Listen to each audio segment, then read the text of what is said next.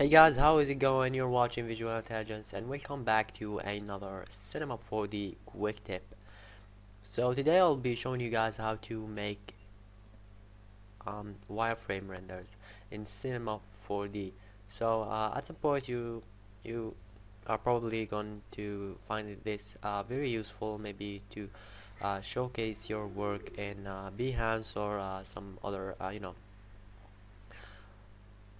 designer based platforms or whatever, or you can find a use to that on something else. In all cases, if you're watching this, you are probably need to know how to make a wireframe render, and that's what I'm gonna be showing you guys today. So let's go ahead and get started.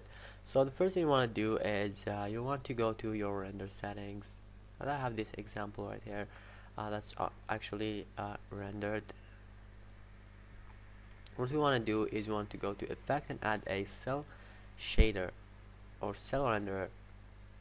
What you want to do now is you want to check the edges and make sure to have the outline selected.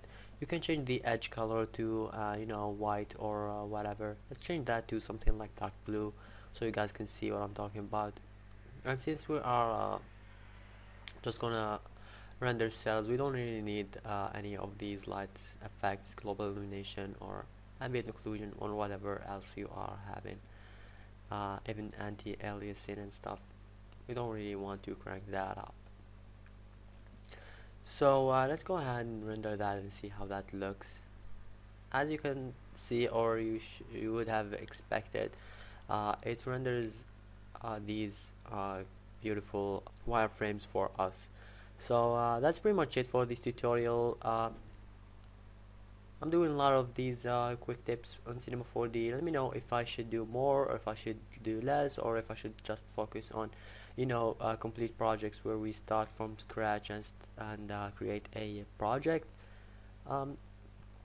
Yeah, I'll make sure to focus on what you like best. So again, you're watching Visual Intelligence. Thank you guys for watching. Don't forget to leave a like, comment and subscribe, and see you guys next week.